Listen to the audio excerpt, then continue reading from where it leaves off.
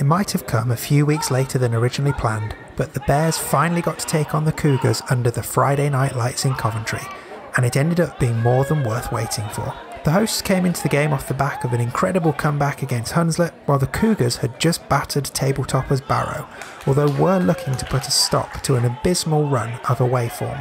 The match was also played on Bears head coach Rich Squires' birthday, and his side ended up giving him the perfect present with a mature, disciplined and accomplished performance. After a bright start, the Bears took the lead in the 7th minute when halfback Dan Coates threw a sublime sidestep to open up the Cougars' defence and score.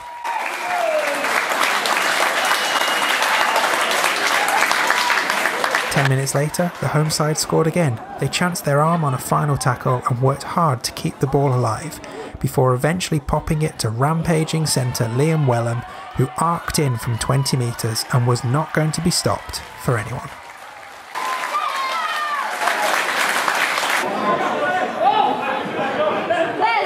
Credit to Keighley, they hit back 5 minutes later with their first meaningful attack of the game. After some slick hands and some good work through the middle, centre Charlie Graham found a way through to stab the ball down. But the Bears weren't to be shaken and refused to let their control of the game slip. They showed a cool head on an otherwise hot night to keep the scoreboard moving in their favour, with Coates kicking 2 penalties in quick succession, despite them being awarded in promising positions.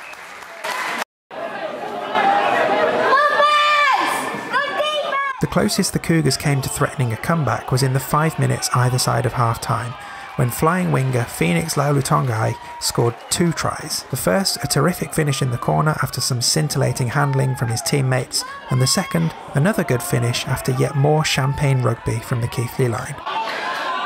But that was as close as they got, and the Bears effectively sealed the win with 2 tries in the space of 3 minutes just before the hour.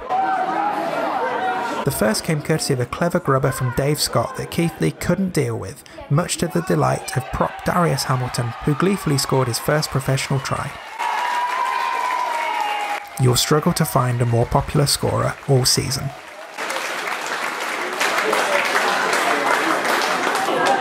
Moments later, the icing on Rich Squires' birthday cake came courtesy of Sam Bowring, who seemed to be the only man on the pitch who reacted to Coates' bounce ball and scooped up the ball to score, and added a nice nod to that basketball pass in his celebration.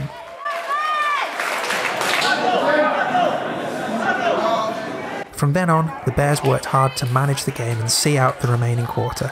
Keighley kept plugging away, but were kept out either by dogged Bears defence or unforced handling errors, often both within the same passage of play. The Cougars did get the last say when Moagoro scored in the corner with the final play of the game, but it meant little in the grand scheme of things and only flattered the scoreline in the visitors' favour. Back-to-back wins then for the first time in 21 for the Bears, and just what their coach would have wanted for his birthday.